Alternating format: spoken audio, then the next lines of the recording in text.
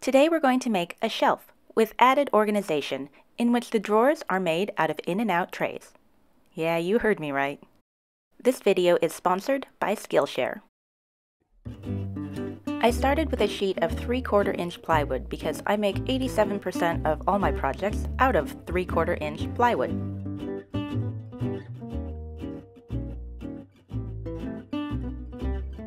The struggle is always real for the small person versus large work table, but I managed, as you do.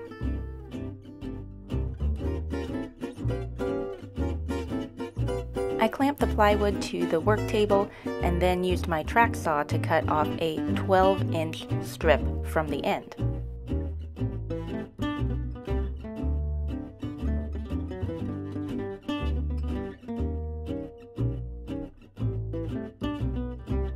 I then unclamped, reset, reclamped, and cut a second 12-inch strip. Finally, I cut a third strip, this one at 10 inches. And this is what it looks like from this angle. That was it for the big piece of plywood, so I moved it out of the way. Very awkwardly.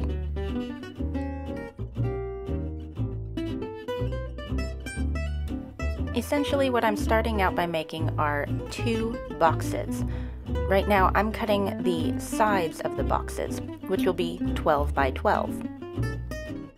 I got lucky with the measurements since a sheet of 3/4 inch plywood is 48 inches wide. Well, 48 and a bit.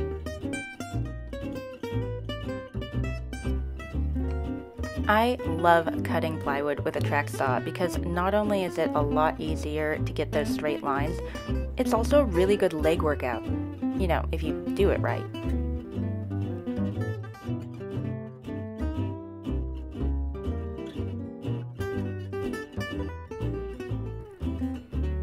I wanted the runners for my drawers to be as even as possible, so I lined up the 2 sides and made all the marks at the same time so that the measurements would all be equal. Then I taped the 2 pieces together so they wouldn't wiggle. There's no wiggling in woodworking. I made each initial cut, flipped the board over, and then did a second pass to widen the groove.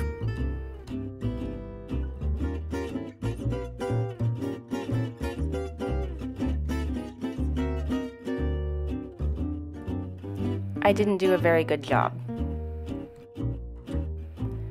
I did a much better job the second time around on the other set of sides, which is not easy to say when you have a lisp.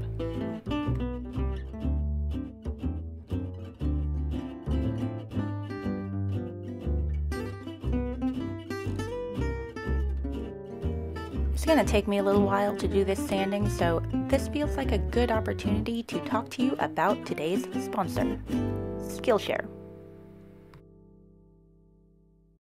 Skillshare is an online learning community with thousands of inspiring classes for creative and curious people just like you. You can explore new skills, develop existing interests, and get absolutely, completely lost in creativity. I took a class called Stitching Woodland Creatures 101 with Fleur, and I'm not even going to attempt to say her last name because I don't want to embarrass either of us. I love embroidery, but have only ever done cross-stitch, which is to embroidery as paint by numbers is to, well, painting. It is exceedingly rare to come across such a wonderfully in-depth and well-framed tutorial, and I have to admit, the squirrel is what really did it for me. I could not pass up the opportunity to learn how to create Gary's European cousin. So handsome. If you're uncertain about what's next, you can try out some creative challenges and productivity classes that will show you great ways to structure your time and set up goals that are actually achievable. If you're looking for a similarly creative community that will inspire you to do the thing you've never done before, or focus on your own self-care through creativity, a very important thing, then Skillshare is the place to keep you learning. The first 1,000 people to use the link in my description will get a free trial of Skillshare Premium membership, and after that, it's only like $10 a month. It's totally worth it. And thank you again to Skillshare for continuing to sponsor me.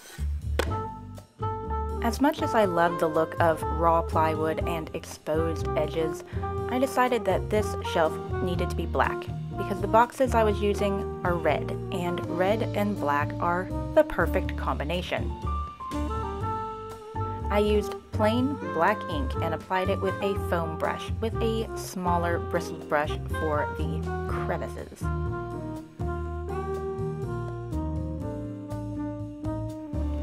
One of the things I love about using ink is that it dries almost immediately. So by the time I had finished inking the last piece, the first piece was ready for a clear coat.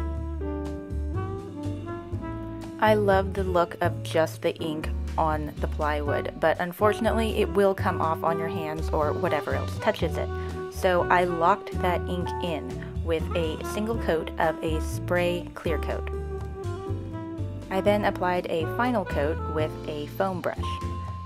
In retrospect, I could have just spray coated everything and done 2 coats with it, but this is the way I did it last time I did a project like this, and I didn't really think about using the spray can the whole time. I think last time I didn't have enough. Also this time I didn't have enough. Either way, works.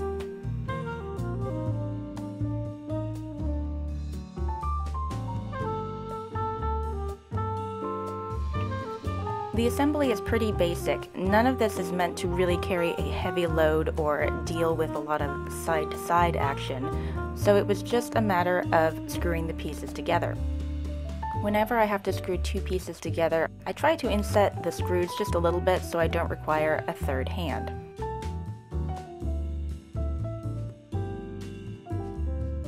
Normally, I would pre-drill the holes, but I didn't this time, and it was a bad idea, so guess what? I went and got a drill and did it properly.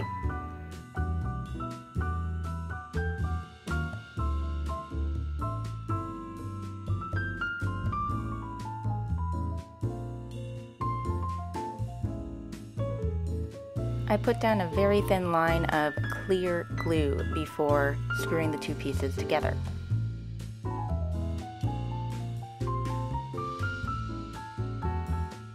I did the same for the other side. Pre-drill, glue, attach. There is such a low probability that this box will actually come out with right angles, but again, it's not the most important thing, and you can always add more structure to the back to keep it square. To attach the top, I lined up one corner and pre-drilled all the way into the supporting structure below. I then moved to the other side and did the same. This way, when I go to attach it, if the screws are sticking out just beyond the plywood, they have something to sit into. And at this point, I realized that I had put that top runner too high. There was not enough room for the screw to go in all the way, which is a bummer, but we move on. And in the end, it worked out fine anyways. The drawers stick a little bit, but with a little bit of paste wax, it'll be fine. That right there is actually a complete project, but I decided to take it one step further and put a shelf that spans the distance between the 2 boxes. I did this by turning the box on its side, measuring where I wanted the shelf to be, and then adding a support piece of plywood under that. And I added an even smaller support piece of plywood to that. This little piece is important because when I drill through the top of the shelf to attach it to the supports, I'm going to be drilling straight into that little tiny piece. And I did the same thing on the other side.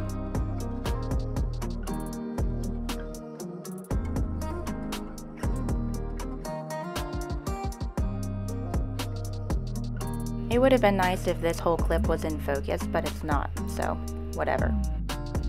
You get the idea. You place the shelf on the supports and screw it in place. I wouldn't recommend exactly this style for something that needs to carry a lot of weight, a whole bunch of heavy books or tons of things in drawers. This was basically a prototype. It's an idea of what I want my desktop to look like. So I thought, why not just give it a shot and see what happens? And this is what happened. This whole project idea came about because my friend sent me a bunch of trays from In-N-Out and said, hey, what do you think you could do with these? If you're not familiar with In-N-Out, it is a hamburger chain that is fantastic. Just ask Brad. I can never figure out problems until I'm in the midst of something and I think, oh, I should have done it a different way. That's why I build things, and hopefully that's what you're learning from watching this. I'm not here to teach you how to do it. I'm showing you how many mistakes I made and how you can make it better now that you know the mistakes are possible, probable even, highly likely.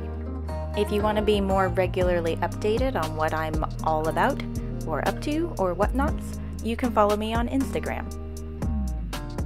Give me a thumbs up if you love squirrels, and give me a thumbs down if I hate you. Let me know what you think in the comment section. All comments are welcome. If you're stinky though, you'll be ignored. Or I'll poke you. And don't forget to subscribe, because how else would you know the 2.5 times per year that I post a video?